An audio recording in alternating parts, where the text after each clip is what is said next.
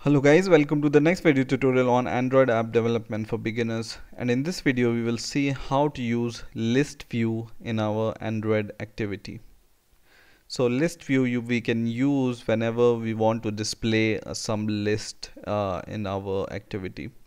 So let's get started and let's see how we can use ListView with an example.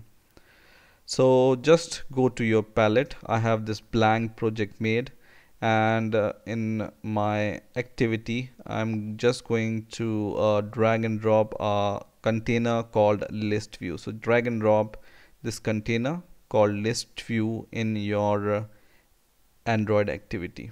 Okay, now what we are going to do is, in order to populate this list, what we are going to do is we are going to create another layout with our text boxes, and then we will populate multiple text boxes in this list view. So what I'm going to do is I'm going to right click my layout and go to new, and in here the last option is the XML file. So go to XML and then click layout XML value, and then give a name to your layout. So I will name it as, for example, I want to make a list of names, so I will name it as name list, for example, name underscore list, and I will finish, and this will create a new XML file in my layout folder of inside the resources folder. Now I'm going to click this name underscore list.xml file, and I'm going to go to the design view of this list, and in here this is a linear layout, so I'm going to change this tag to text view. So just change it to text view. Okay, and same we will do here. So we will initialize and end this text view with the keyword text view, right?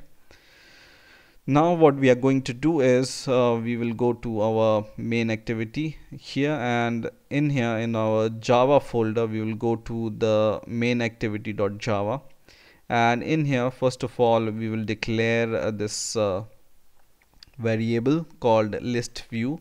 So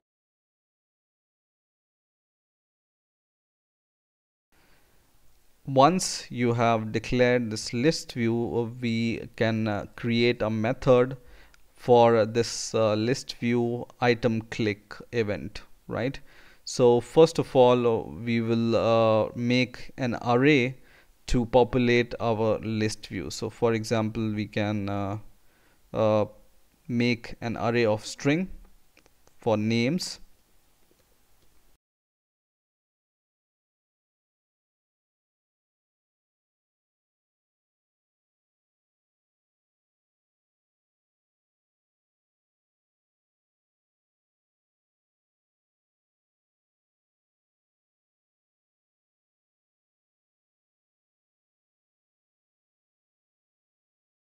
so we have declared this array of string, and I have declared some names inside this array, and we are going to use this array to populate our list view. Now there is something called adapter, and this adapter is like as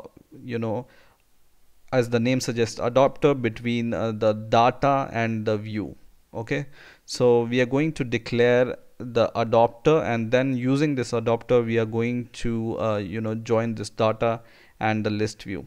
So first of all, let's declare a method. So public void, and we will name it as list view, for example. And now inside this list view, what we are going to do is we are going to first of all cast our list view variable, which is this one, and we will find by ID.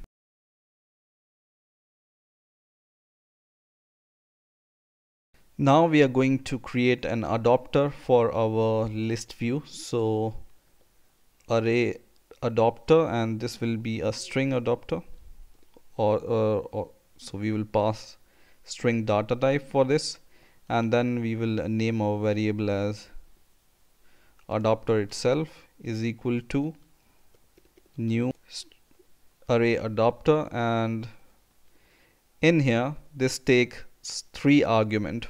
One is the context, which is this itself. Second is the list, sample list. So we have created this name underscore list layout here, right? So what we are going to do is we can call this by r dot layout dot name list, right? And then it takes the data. So for us the data is this strings of name or array of name, right? So we will just pass this array of name as the third argument. And now we can use our list view to load this. So list view dot set adapter, and we can pass this adapter inside this set adapter function. Okay, and what it's going to do is it's going to load all the data into our list view. Okay, now let's add some functionality of to our list view. So whenever we click some item of the list, it should display the content of the list or something like this in the message, right? So let's do this. First of all, what we are going to do is we are going to take our list view and we will set item click event. So we will set item click event, okay, or set on click item, right?